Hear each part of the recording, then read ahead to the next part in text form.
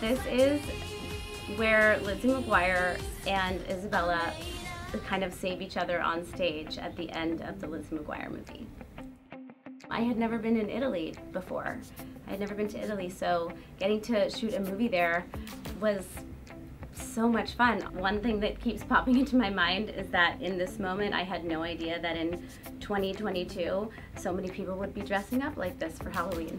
I think it's part of the reason why I got the job is because I would always come in these very mismatched, unique outfits with lots of things in my hair, and I think the producers were just like, they just got it. They were like, oh, she is in this moment in time and she's bold and she's, you know, she doesn't look like all the other kids, and that was something Lizzie constantly did, but I think it was pretty much taken from me and influenced by me and what I was doing in my life. I think something that was really special about the show was that at the end of every episode there was kind of a lesson to be learned.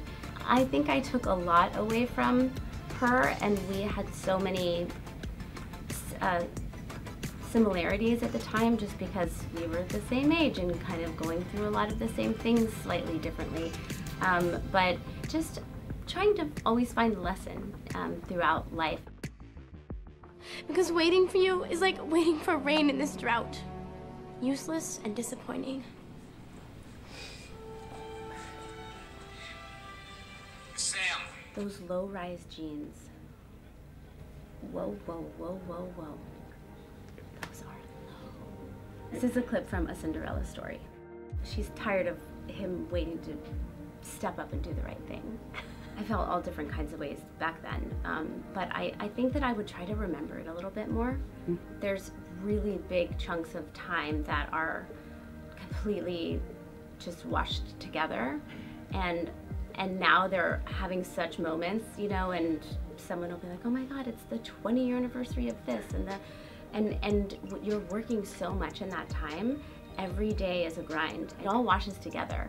And so it's hard to remember all the things that I've done until they get sent to me or brought up or it was documented, and I'm like, oh yeah, I kind of remember that, but I kind of don't. So I guess I would try to just be a little more present in the moment and realize some of the cool things that I've actually been through.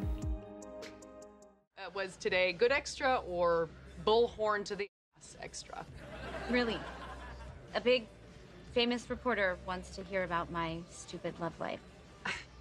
Very, very much, actually. You know what? That was really cool, just having her on the show, and I was nervous. I love to get nervous. It doesn't happen very often anymore. You know, when you choose a project, you're just hoping that people connect to it the way that you did or that you envisioned. And so yeah, I was really nervous to carry a title like this that's so beloved by so many. Like, we're borrowing the format of this amazing show that was so loved, but it is a different show, and I think I had a little bit more of a settled feeling knowing that we weren't trying to like be like, well, the characters or the exact same things are happening. It's a much more modern take on what friends look like today and what 30-year-olds are going through, and yeah, I mean, it's worked so far, so that's a big relief, but of course it's scary going into a new project.